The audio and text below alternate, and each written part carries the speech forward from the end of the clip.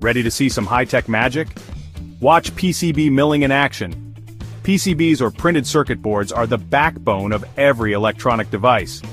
PCB milling is a fascinating process where a machine precisely removes copper from a sheet to create intricate tracks. First, it starts with a design. Engineers map out where the electrical paths should go. This design is then fed into the milling machine. Think of it like a super advanced printer, but instead of ink, it's carving out paths with a tiny drill bit. As the drill bit moves, it cuts away excess copper, leaving behind the necessary circuit tracks. Each path is crucial for connecting electronic components. Did you know? Some milling machines can achieve accuracy down to a fraction of a millimeter. That's thinner than a strand of hair. And just like that, a blank copper sheet transforms into the nervous system of your next favorite gadget. Impressive, right? Stay curious and keep exploring the world of electronics.